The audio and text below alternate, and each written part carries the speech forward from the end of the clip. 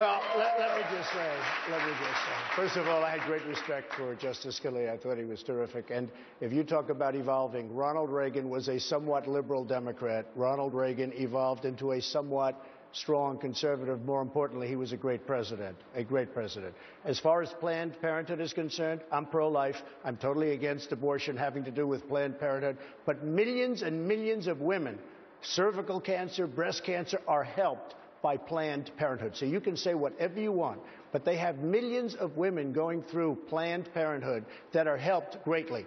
And I wouldn't fund it. I would defund it because of the abortion factor, which they say is 3%. I don't know what percentage it is. They say it's 3%, but I would defund it because I'm pro-life. But millions of women are helped by Planned Parenthood. Governor Kasich, back to